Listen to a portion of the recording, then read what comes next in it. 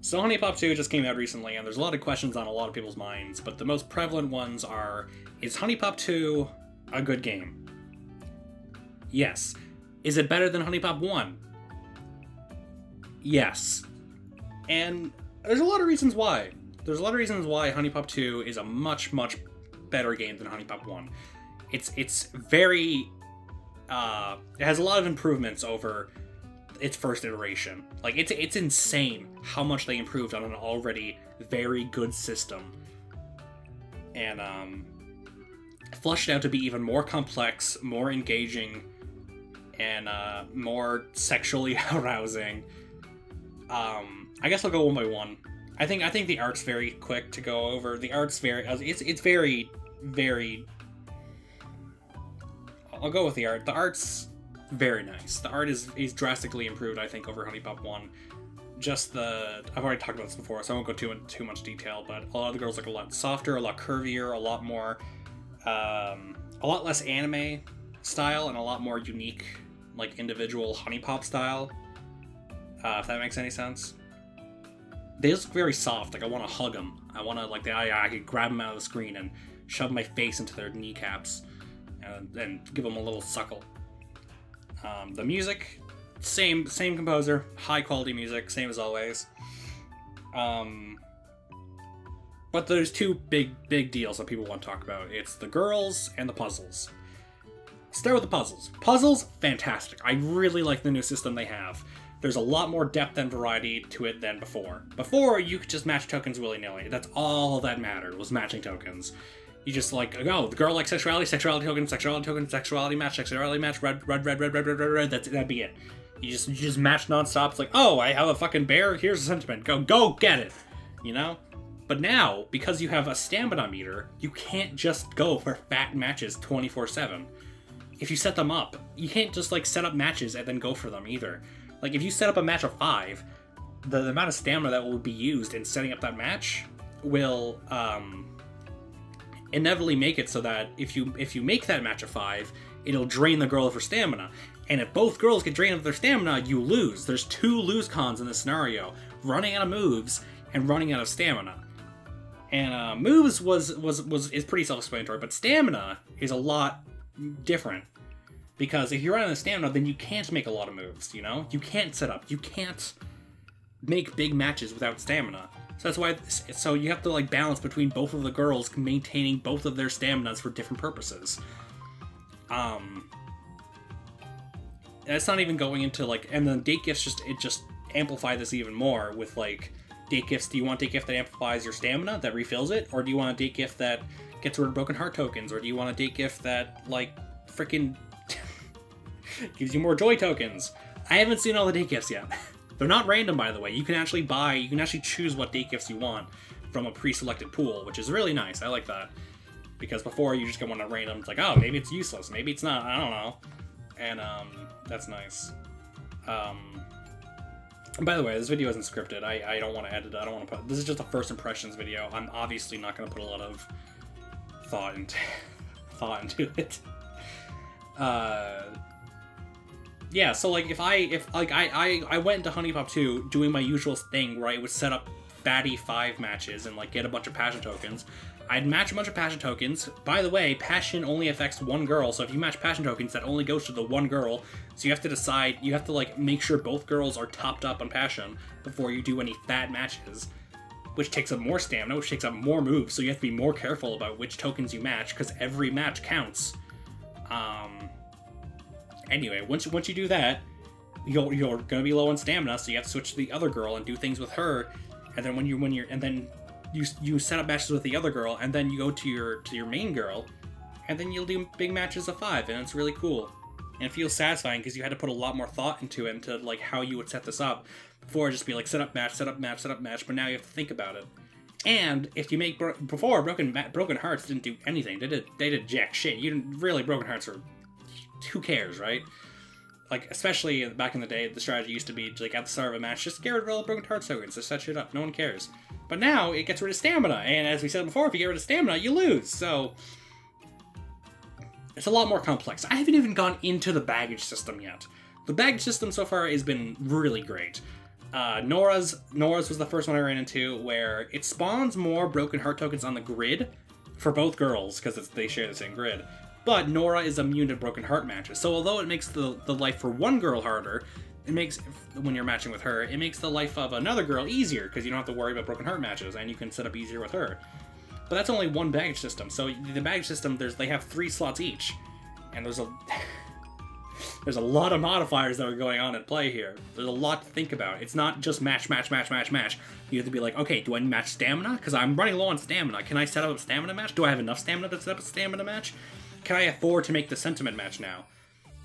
Like, joy tokens used to be just like, oh yeah, just match joy tokens, who cares? But now it's like, do I have enough stamina to match this joy token and also set up the match I've been wanting to make for like, the past 5 turns? You know, will I run out? Because if you run out, that is a hard sell. I am like 3 dates in, and I almost lost because I was not respecting the stamina meter. The stamina meter is insane in how much it makes you think about your matches, and I like that a lot. I feel like the system has been vastly improved without compromising the original intent of without compromising the original identity of the puzzle system from the first game. It's still the same puzzle system from the first game, just with a lot of new mechanics added to it, and I like that. It's not a completely different puzzle system. You know, you still, it's a lot, there's a lot of thought put into it. It's not Bejeweled. It's not anything like that. If anyone compares this to Candy Crush, I'm gonna find out where they live and choke them in their sleep while their parents watch tied up. Because, god damn it, this puzzle system is fantastic. It is much better than any other Match 3 game out there that I can think of. And I like Match 3 games, so that's saying something. That being said, I am not that far into the game yet. So maybe the puzzle system ends up being really lame late game. Maybe, probably not, but maybe it will. I don't see that happening, but it's a possibility. I'll do an actual review of the game when I'm finished. The girls themselves also, they interact a lot more with each other, which already is something it is a god gift from heaven that they interact with each other more. In previous game, they would interact with each other in the first scene, and that was it. They would never talk to each other again. They would never have those acute interactions with each other in the first bit of the game.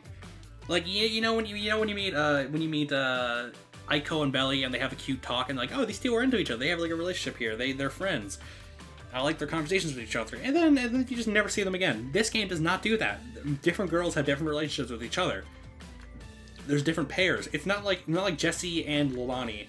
It's not like they talk to each other more than once at the intro. They talk to each other at the end of dates. They talk to each other. When you're talking to one girl, another girl will chime in and say what they think about what the first girl said. If that makes any sense.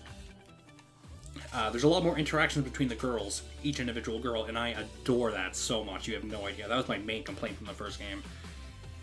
And it's not like Jessie and Lilani. It's not like Jessie and Lilani is the only pair that they are in. Like Jessie is also friends with Lola, and like Lilani is also friends with I believe Nora. I don't know. I'm running on steam here.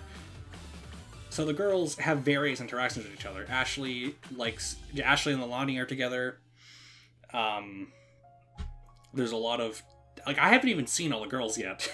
I've been so invested in a few of these pairs because I just want to see more of them talking. I haven't met all the girls yet. I'm trying to level them up all equally. The designs are very fantastic. As I said, the art style is great. They have very nice outfits. You unlock the outfit and the hairstyle at once, so there's no issue there where you unlock the hairstyle. You're like, oh, where's the outfit and the hairstyle? I'm gonna look so tacky. No, you just unlock them immediately when you finish a date with them. And they have the hairstyle and the outfit, and you're like, you just get it. It's great. The story is, has plot. There's plot. The lines, I have laughed out loud a lot at these lines. Maybe I'm just biased. But the girls have some very good lines, especially Kiyu. Kiyu is my homie in this game. Me and her connect on so many levels, it is insane. She says a lot of very sexually charged things. She makes a lot of very funny jokes. A lot of the girls have very defined personalities that mesh well with their pairs. They have which girls match with who. It's very intentional. It wasn't picked at random. Jessie and Lilani are matched because Jessie is this mature, experienced girl, while Lilani is this innocent, you know, young, fresh blood, and they pair really well with each other.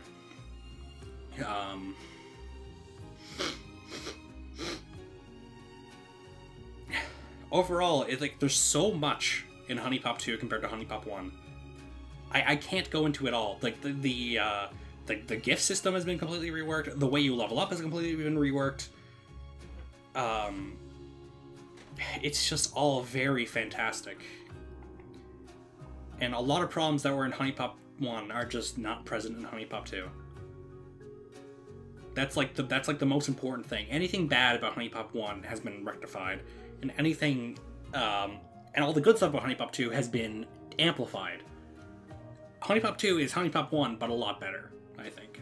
I don't think anyone can look at HuniePop 2's gameplay, or girls, and be like, yeah, HuniePop 1 did it a lot better, especially the gameplay. People can... if anyone says HuniePop 1's gameplay is better than 2, I'm gonna punch them in the goddamn throat. Because I'm a monkey, and violence is the only way I can answer things. Yeah. I just really like HuniePop 2. So far, it has been very good. The plan... Now, last I want to talk about my plan for a HuniePop 2 Let's Play. I hate Let's Plays. I do not like having a playlist of like 20 parts, you know?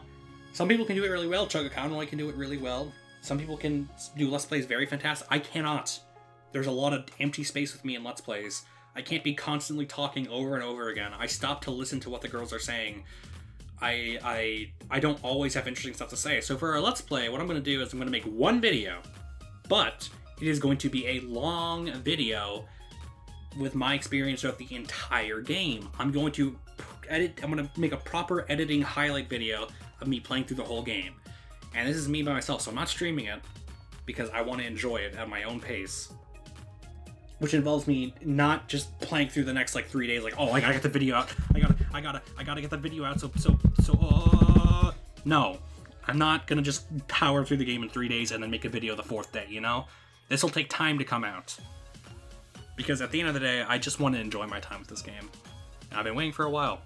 I've been doing other stuff. Obviously, I haven't been just in my room being like day number 1, day number 2, day number 3. But you know what I mean. I've been looking forward to it coming out, and I want to enjoy my time with it. If that gets me less views because I'm not pumping out a Let's Play every single day for people to, like, give me 10 hours of watch time of just me doing nothing in front of the screen, then so be it. But I want to make this, I want to make my Let's Play video something that will last. That people can look back on years from now and just be like, this is a good video. Not like a 20-part Let's Play series that are like, man, I could just watch thousands of other people play HuniePop 2 if I want to see a generic, boring Let's Play. So that's it. This video wasn't scripted. This video that doesn't have a lot of effort into it because I just want to get my first thoughts out immediately. Because if I didn't, people would be like, oh, are you going to do Let's Play HuniePop 2? Oh, watch the last HuniePop 2. Yo, bro, HuniePop 2 is out. Fair enough. I understand why they're doing that, but I just want this video out to just quell those thoughts. Tell you what I immediately think of the game. And that's it.